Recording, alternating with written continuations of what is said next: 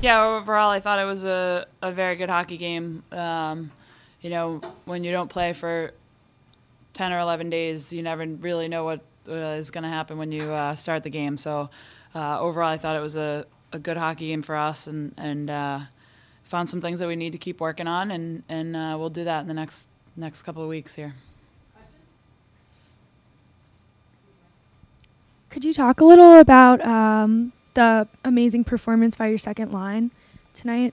Yeah, I thought they were real good today. They're a fairly young line with two freshmen and a sophomore, but I thought they find ways to buzz around and put pucks in the net, and they work extremely hard while they're doing it. And I think that's something that you want from that line, and hopefully they'll keep producing for us.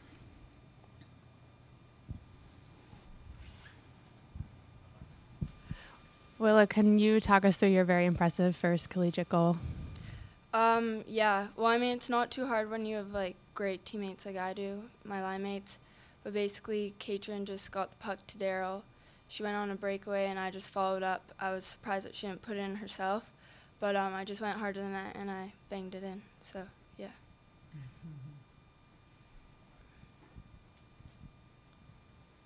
Willow, can you just talk about, the offensive start you guys have been on so far? It's 4 goals in each of the 3 games, and you guys look like you're having a lot of fun out there. Yeah, it's a lot of fun playing with those two. I mean, we're all great playmakers, and Daryl and Katrin could put in the back of the net, and I love playing with them because I love, like, making plays out to them, and I think we just all work very well together. Coach, your special teams was a little awry today. It's been something that you've been working on for the start of the season. How do you work on that with the quick turnaround against Connecticut this weekend? Yeah, I don't think we had a power play goal today, which I thought, in practice the last while, we were moving pucks really well. So, we'll just get back to basics with those two groups, try to get more pucks to the net. And I think sometimes they can try to look a little bit too fancy instead of just making the simple play. So we'll work on that a little bit. And we got to go back to the drawing board a little bit on our penalty kill. We switched up a couple of the groups and put in a few different people in there. So we'll go back to the drawing board on that one and see what UConn will have for us on Friday to try to combat that.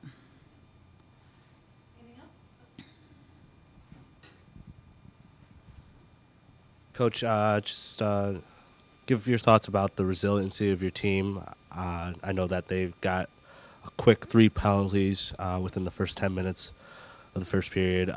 Talk about how it was going down by 1 goal after that, and then your team having the resiliency to bounce back. Yeah. When you're in a situation where you get 3 penalties like that right in a row, and we use the same 6 or 7 players for those penalty kills, and you can find yourself in a little bit of a rut there. And I think, like you said, I really was impressed with our second period, especially.